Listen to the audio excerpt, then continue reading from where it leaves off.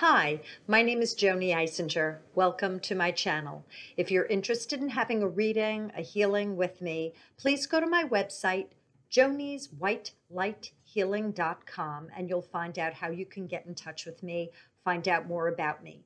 I used to be a therapist in New York City for 10 years, and I did not believe in any of this. I became gifted with abilities in around 2003, 4, 5, and my life changed 180 degrees. I became able to do hands-on healing and remote healing, seeing into bodies, doing medical intuitive work, channeling departed ones and pets, etc.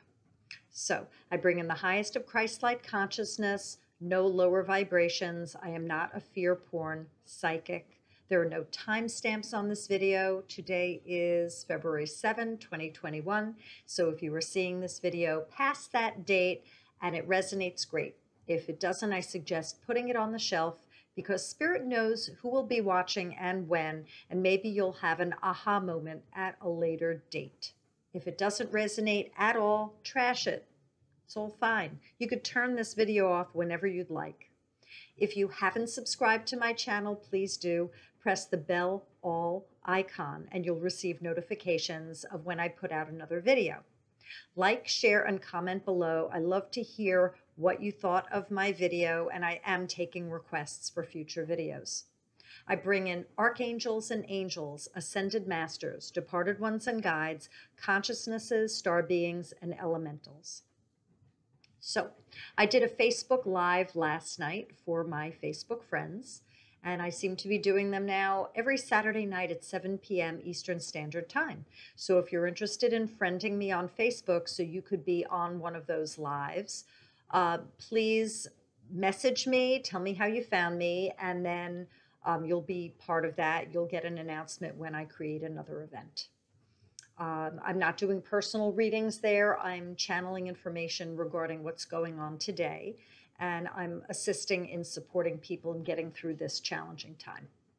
Okay, so during that Facebook Live yesterday, the beloved ones, the divine ones, they came up with a great suggestion. And since I don't know how to edit videos, and I don't even know if I could pick it off of there and put it on here, I thought that I would try and recapture it here and remember what they told me, and I would share that with you.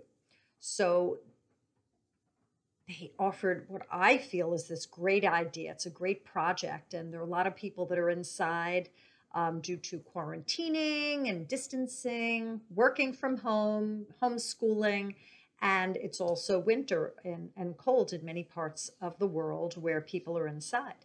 So, or could also be very hot if you're in that part of the world where it is and you're inside.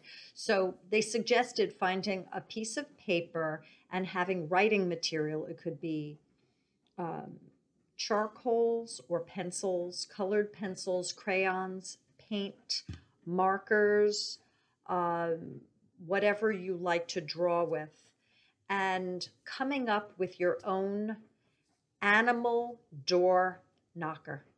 Now, this would be something that you wouldn't display on the outside of your door unless you had a screen to protect it from the elements, or if you lived in an apartment building and you didn't think that someone would swipe it off. And this is a project that you could do with children. You could do this with teens. You could do this with adults. You could do this for yourself. Any age. This is, I believe, a really good craft, a great project. So what you would do is that you would imagine what animal or two you would like to protect your home and also greet others. So the animals, these spirit animals or animal totems, work with you specifically.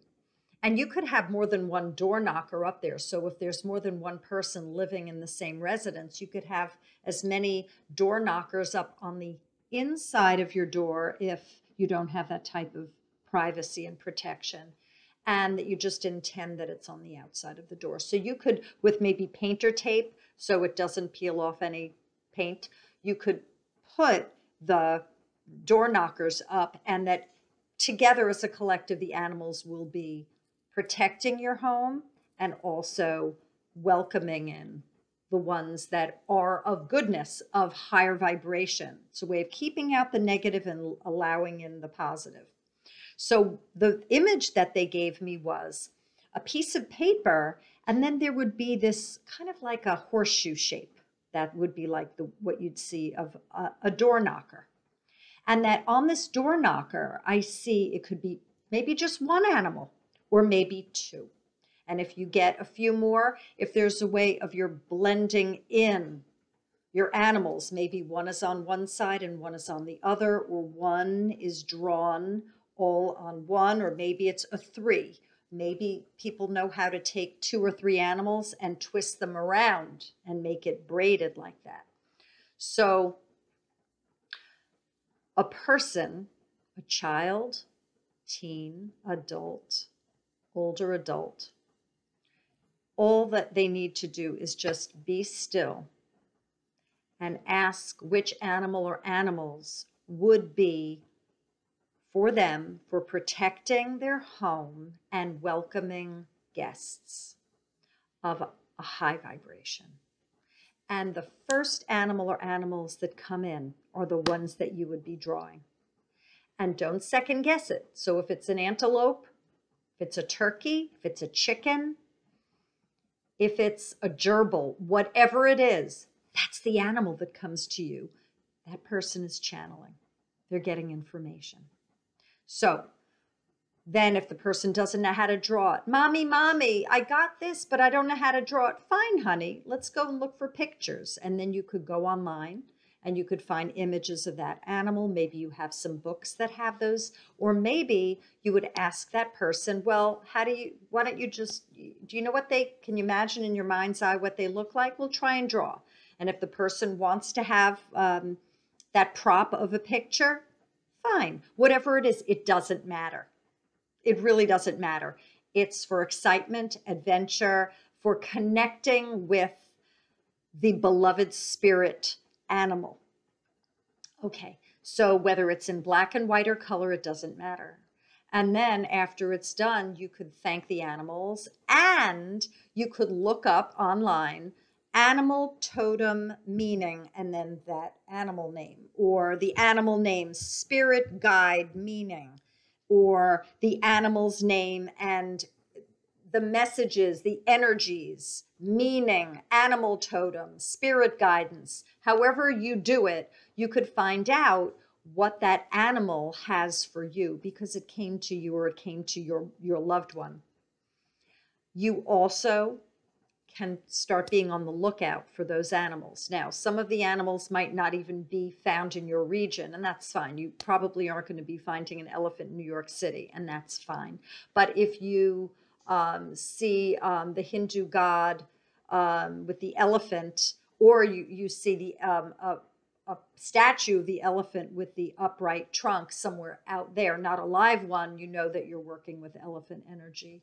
So be on the lookout for the animal or animals that you brought from your consciousness and are now working with. And please comment below. I'd love to hear if any of you have done this exercise. So again, you're doing this exercise and it's not about perfection. It's about the enjoyment. It's about connecting with the animals. And imagine that they are on this door knocker that you created or they created, and that you then put them up on the inside of your door. If you can't put them up on the outside where there's a screen or an apartment situation where someone's not going to swipe that off your door. And you put out the intention that these animals are there for you, for your family, protection and welcome. So I had to share this today. I received it last night and I knew that it was to be put up on YouTube. So I hope that you enjoyed this video and have a lot of fun connecting with your animals while you make this door knocker. Okay, bye y'all.